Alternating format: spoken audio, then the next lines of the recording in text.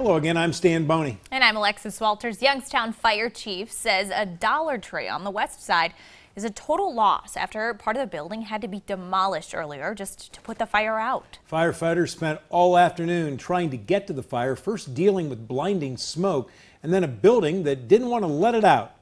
The West Side Dollar Tree fire, it's our top story at 10. The Dollar Tree in Mahoning Avenue is across from West Side Merchants. When we arrived shortly after it started around 1 p.m., there was smoke everywhere as firefighters worked on the right corner of the building.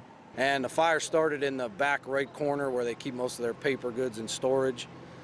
Still not sure how it started. The employees saw the fire before the fire alarm actually went off. Twice, firefighters entered the building to get to the fire, but had to pull everybody out. We got inside about 40 feet. We probably needed to go about 80 feet, and it was just so dark in there. The way this building's built with, it's just basically a steel frame, almost like an airplane hangar. 2 hours after the fire started, to ventilate the building and get to the fire, a backhoe was brought in and the entire right rear corner of the building torn apart. Firefighters could then get water inside and put it out. After that long a fire in there with the metal roof above us, we weren't sure we could send guys in there and find it, first of all. So the only way we could really find it and get it opened up was to tear the side off. Mahoning Avenue between Bon Air and Rhoda was closed for about 4 hours.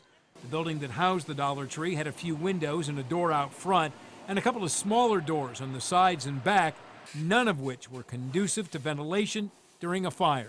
Yeah, that's one thing about these kind of buildings, and it wasn't sprinkled because it's just under the size that needs to be sprinkled. So yeah, all those building considerations. Now, the fire chief had no dollar estimate on the damage. There were around 15 customers and 5 employees in the Dollar Tree when it started. No one was hurt.